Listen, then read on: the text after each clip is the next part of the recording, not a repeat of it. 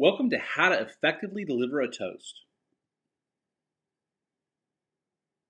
Here's where we're going. We're going to discuss the role, function, and importance of a toast, and the elements of an effective toast.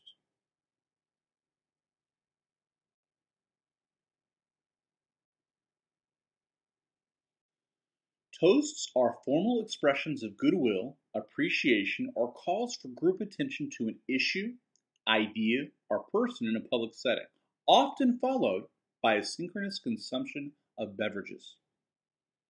Toasts require tact, grace, and a clear presence of mind. If you're a Toastmaster, especially, be sure to refrain from drinking alcohol until after you've completed your obligation. So, big picture, how do we make a toast step by step? If possible, start by thinking about how best to honor the particular person, group, idea, or issue. After calling for attention, wait for silence. At least 50 to 75% of the room is a good rule of thumb. Be sure to hold the glass near your waist and then make your proposal. Remember, it's a short proposal. Don't look at only the audience alone. Make sure that you look at your honorees every once in a while as you make your proposal. And finally, be sure you raise your glass as you conclude. Mark Twain, in a letter to George Banton in 1888, once said, "The difference between the almost right word and the right word is really a large matter. It's the difference between the lightning bug and the lightning." Choose your words carefully. Toasts are rooted in the situation. They're rooted in the context.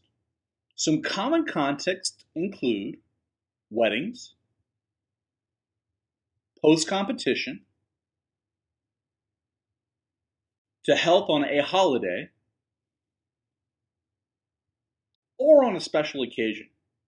This is an example of the Americans and Soviets raising their glasses at the end of World War II.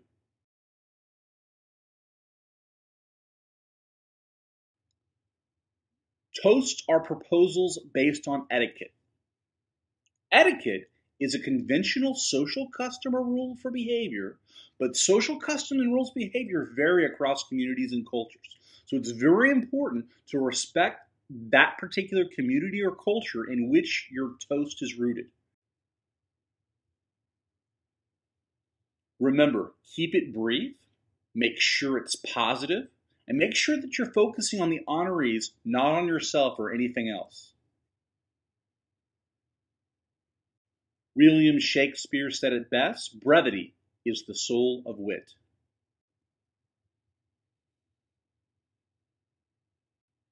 So to review, in order to make sure you have the most successful toast possible, don't forget proper posture, keeping it brief, 30 words is your upper limit, and don't fall into the common pitfall that toast givers often make where they ramble on too long and talk about themselves instead of the honoree.